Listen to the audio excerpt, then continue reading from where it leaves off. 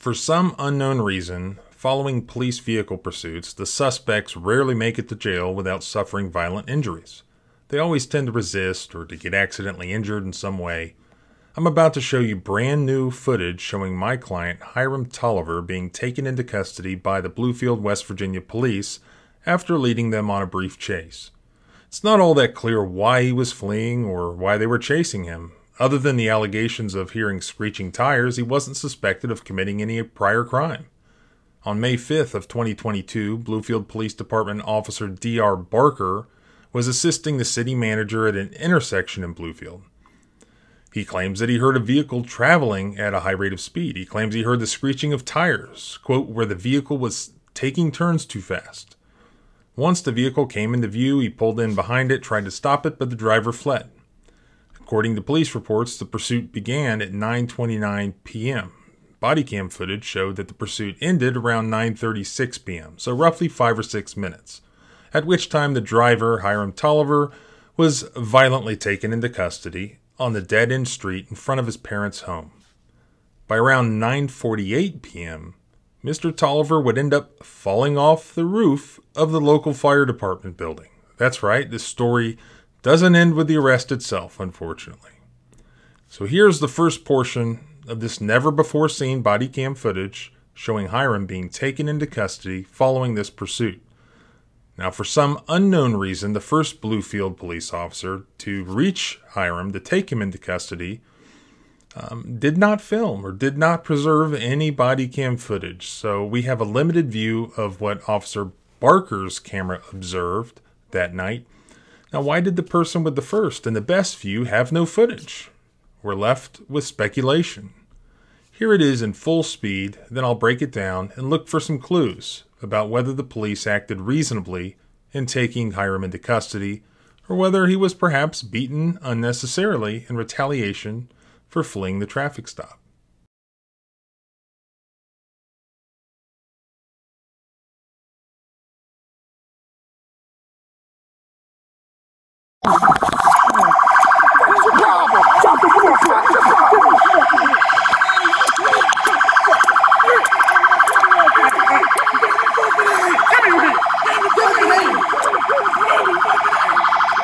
Does what we saw in the video line up with the police reports? Officer Barker wrote the following. The vehicle then came to a stop at the dead end. The driver was then ordered out of the vehicle and to get on the ground. The driver went to the ground. When he was ordered to give us his hands, he resisted arrest. Detective K.L. Ross could not bring his hands together to effect the arrest. Defensive tactics were used to apprehend the suspect in order to effect the arrest. I was finally able to cuff the driver of the fleeing vehicle. Unfortunately, we have no report from the first officer to make physical contact with Hiram, Detective Ross. Let's slow things down a little bit and work with what we have. Does the video evidence support the allegation that Hiram was resisting?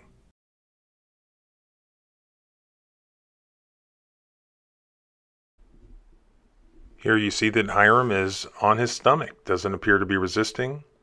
You can see both of his hands. If you look at the freeze frames, you see both of his legs, doesn't appear to be resisting.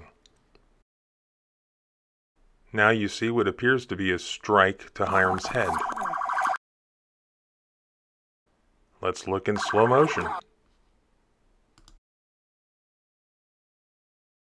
And right here, it sounds like and looks like there's another strike.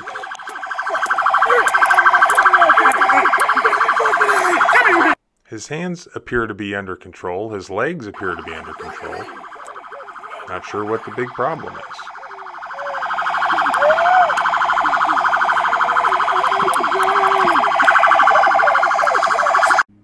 And it looks to me like you're about to see another strike.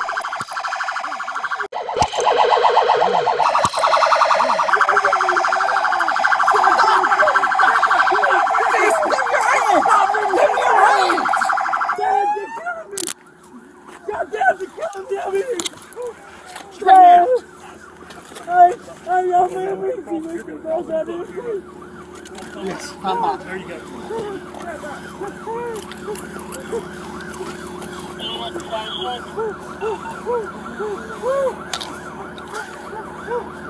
Shut up, Hiram.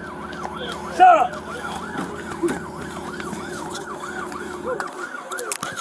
Shut up! Go in the house. You got your ass And take a look at his knuckles. back in the fucking house. You're going to jail. If you don't go to your house, you're going to jail. Go in the fucking house.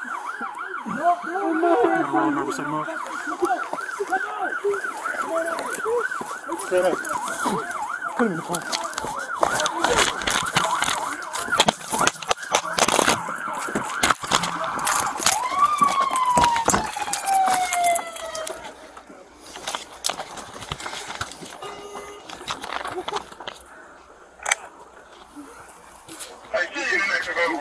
Y'all didn't have to get grenades like that, yo. Get in the car.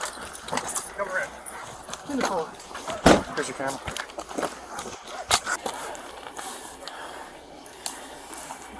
Yeah, recording him almost killing several police officers too. You know how many times I'm talk about wreck me, bro?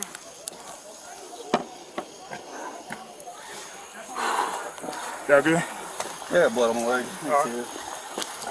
Parker, did you lose your mag pal? No. Anybody lose your mag? Yeah. Green. You got a simple job today. Well, he came around meeting the mayor, grilling tires. Yeah, Not the you're mayor, but hanging out with the city manager. the city manager.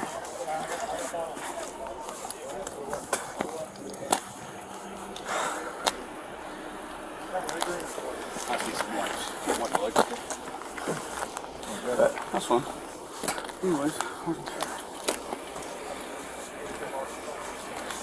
Who's got it? It's in my car. That's that way where he was. Hey, only reason I cut you off was because I could get him. That's why I cut in front of you like that. But Barker, I thought you did. I did, dude. He came around meeting the city manager, squealing tires. So I was like, I'm gonna go ahead and pull him over, and he just took off. Oh, I thought he was riding. No. They've got their own vehicle. I'm still rolling, by the way. Then what? So I'm still rolling, by the way. I guess what'd you do that on the ground? I got a tow truck coming. I'll deal with that. Y'all I get some shit to wrap it. I got Y'all I gonna think get I out of clean here. its hand sanitizer.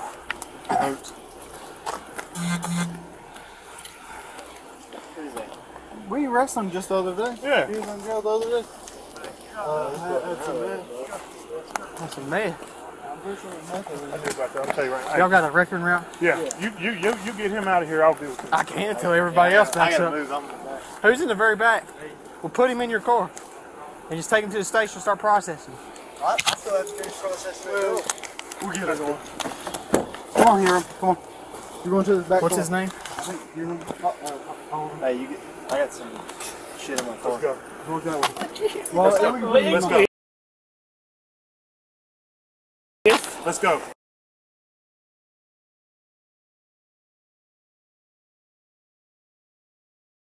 It don't, you know what? It really don't fucking matter. You know how many people you got fucking killed? Being fucking stupid.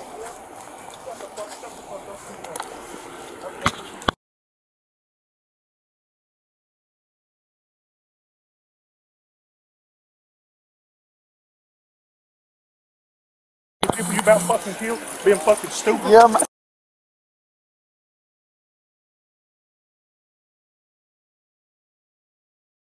So just shut the fuck up. That's what you can do. You let them still fucking got This legs. time you're going to stay in that surgery, bud. You know how many fucking people down there you about killed? Nah, no, the fuck you don't. I don't think you do.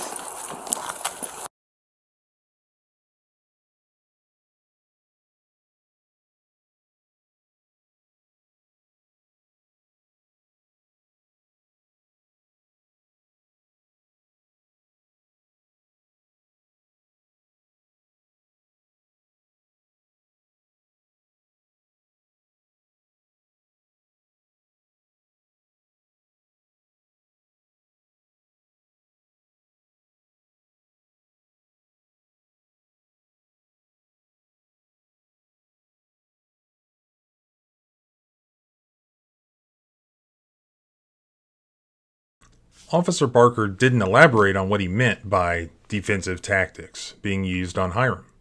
There were multiple eyewitnesses we may hear from later, but what does the video show? Injuries are an important piece of evidence in use of force cases, as they can help establish the level of force, the type of force used. There were several glimpses of Hiram's face following his arrest in the footage. You saw how one side of his face appeared to be bloody and the other didn't. This matches up with subsequent photos from the hospital. You also saw how Detective Ross took Hiram from the first police cruiser all the way back to the last police cruiser, with Hiram limping in obvious pain. Instead of providing or making available medical treatment for his arrestee, Detective Ross instead lectures Hiram, essentially telling him to suffer because of what he had done, endangering police officers during the pursuit. Justifiable force must be reasonable in light of the circumstances. Courts don't generally second-guess a police officer making split-second decisions in 20/20 hindsight in a struggle with someone who's physically resisting or fighting with them, especially if that person is known to be dangerous or they did something really bad. But if the facts show that the arrestee has submitted to them, is not resisting, and that the force that is applied unnecessarily, like as punishment or retaliation, rather than in an attempt to gain control or custody of the person, that's always going to be unreasonable in the eyes of the courts. Given everything that just happened, as well as the officer's allegations that Hiram had almost killed several police officers and resisted arrest to the extent of requiring defensive tactics, they wouldn't unhandcuff him to let him walk inside the police department for processing, would they? Well, apparently they did, and according to them, Hiram made a run for it just as they were entering the police department door. He jumped over a guardrail and onto the roof of the fire department, running across the roof and jumping off or falling off the roof of the fire department onto the asphalt 16 feet below. Here's the footage that we have of the aftermath.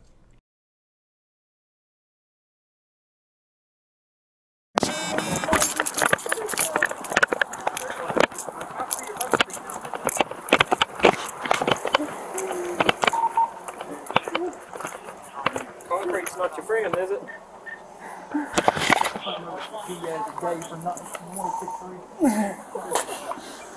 God damn, it's broke, y'all. That's what it is. 15 to 15 foot, 18 foot. Yeah, 15, 20 foot. Turn my I believe my wrist is broke. It is, buddy. Where else are you hurting, honey? My wrist.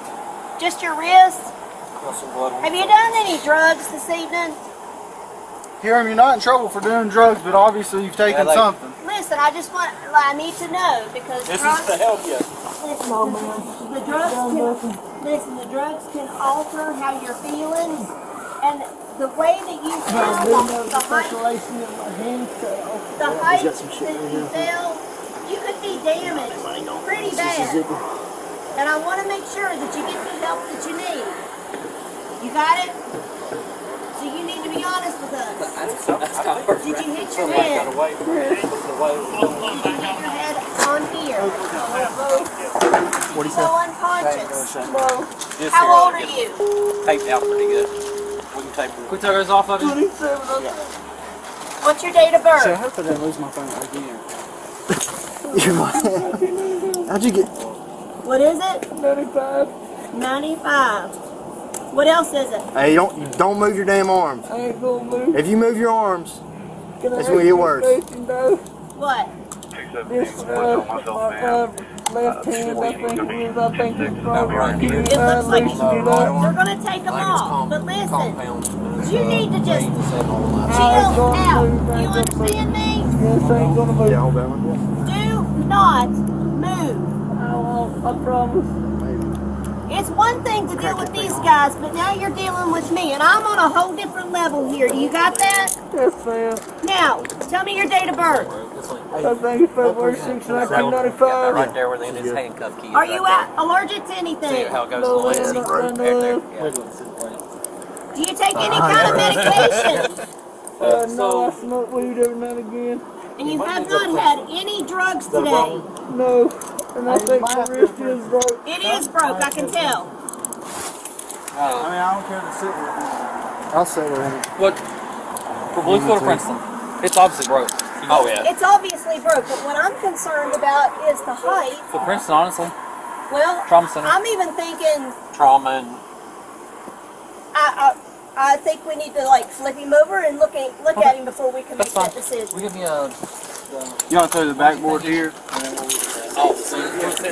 You know what I mean. Sort of. Oh, I flip it around. This.